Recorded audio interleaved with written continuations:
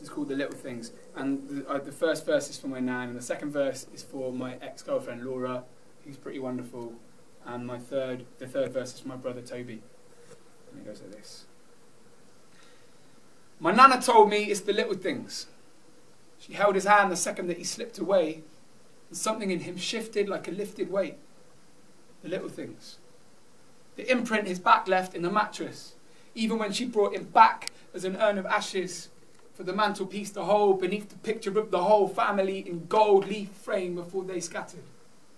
She let her husband go close to Logan's Rock, waved her sweetheart away, and waited for her own to stop. Beating the bottom of the urn till the last burnt bone cinder fell, she'll tell if you ask her. The little things. She can spin them into epic webs. The waves break stones without diminishing her tenderness. Her address book's filling up with dead friends. Her chest filling with the things she never said to them. The little things. So now the old girl's blatant.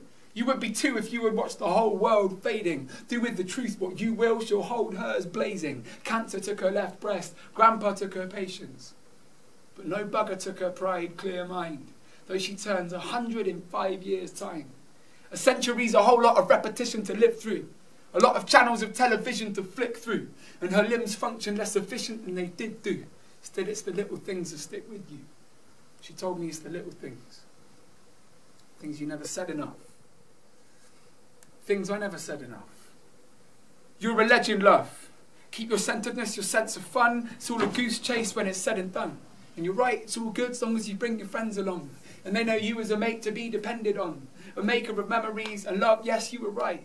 It's 20 times better to be loved when you're alive than idolised by some adolescent sucking ego. I've come a long way since the essence up on East Slope Hill. I get props, still the flexing isn't me though. And I owe that to you.